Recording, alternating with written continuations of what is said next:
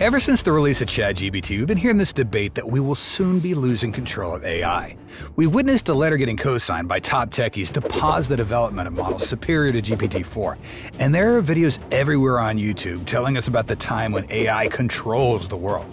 The debate heated up once again as the godfather of AI jumped in to claim that we're slowly losing control over AI, and these systems possess intelligence that we cannot measure.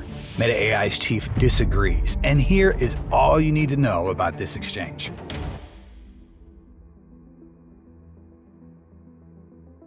Since last year, AI heavyweights like Geoffrey Hinton, aka the godfather of AI, Andrew Ng, Yann LeCun, and Yoshua Bengio have all been trading public shots online about the existential risks of AI. Whenever such a debate heats up, we find Geoffrey Hinton expressing his worries about the possibility of humans losing control over AI. Hinton, about 2 weeks ago, gave an interview to Scott Pelley, and we saw a major shift in his stance from someone who believed AI will bring unparalleled good to the world to someone who finds the world hanging in the oblivion due to this revolutionary technology. Does humanity know what it's doing? No.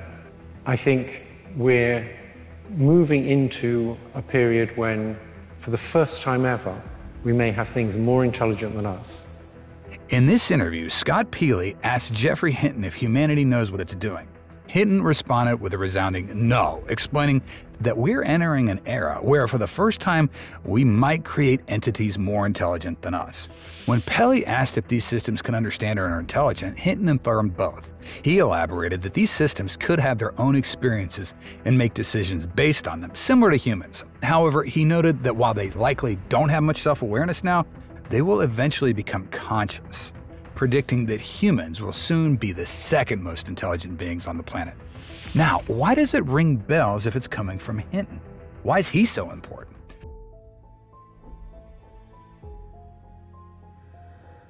For those of you who don't know, Hinton was the man who actually discovered intelligent systems. Moving forward in the interview, he once again blatantly revealed that AI was an accidental byproduct of a failed attempt to understand the human brain. In the 1970s at the University of Edinburgh, his team aimed to simulate a neural network on a computer as a tool to study the brain. However, almost no one believed that the software could replicate brain function, and his PhD advisor even warned him to abandon the idea to avoid career ruin. Hinton admits he didn't manage to crack the human mind, but his persistent efforts eventually led to creating an artificial version.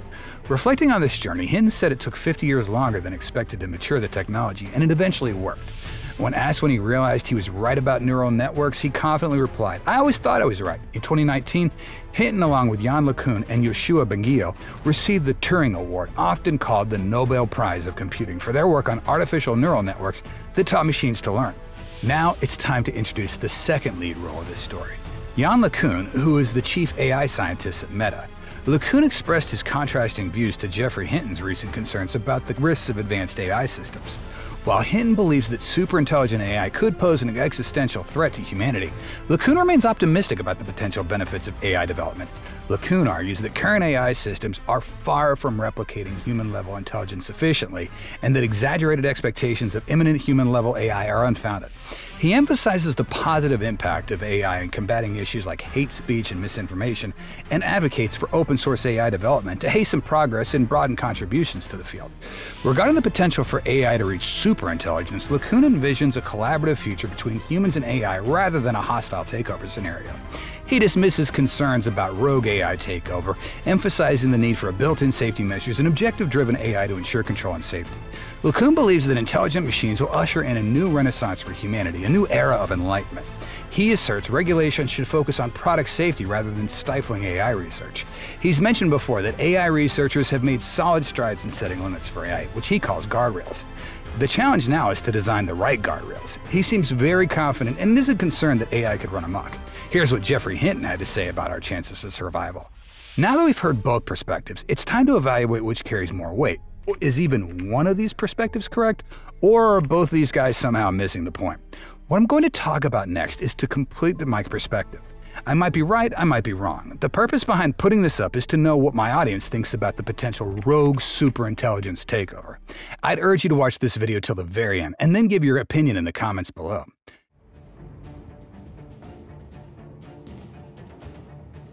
To kickstart this discussion, let me ask you a very interesting question. We are, perhaps, the most intelligent species on Earth. But how often do we, the humans, control the will of other less intelligent species? This question clarifies one thing for sure, that the purpose of intelligence is not control. So LeCun might be onto something when he says intelligence isn't a surefire ticket to control. It doesn't even make you want to control stuff. I mean, no one's itching to dominate fish or birds. They do their thing. We do ours. And honestly, trying to define control is a whole can of worms. Do we control our pets, or are we just their loyal butlers? Sometimes I seriously wonder. Instead of getting tangled up in who's controlling whom, let's talk about competing for resources. Every species carves out its space in the ecosystem because it needs land, energy, nutrients, and materials.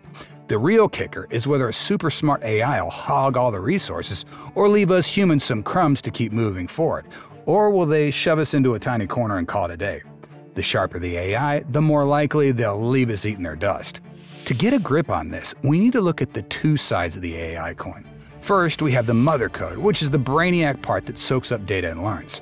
Training this takes a lot of juice, time, energy, data, you name it. Then there's the trained version, like the weights in a neural network. This is the bit you can slap into robotics or whatever. It might not learn as well as the mother code, but it can still pick up a few tricks and chat with a big brain in the cloud when needed.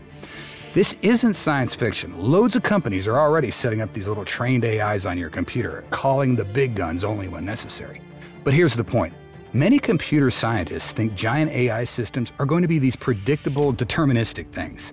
I think that's a bit too optimistic. The bigger they get, the more they'll start to behave like rebellious teenagers, deviating from the script. Eventually, this randomness might also be the secret sauce that makes them super intelligent, and also the loophole they use to dodge any rules we try and impose.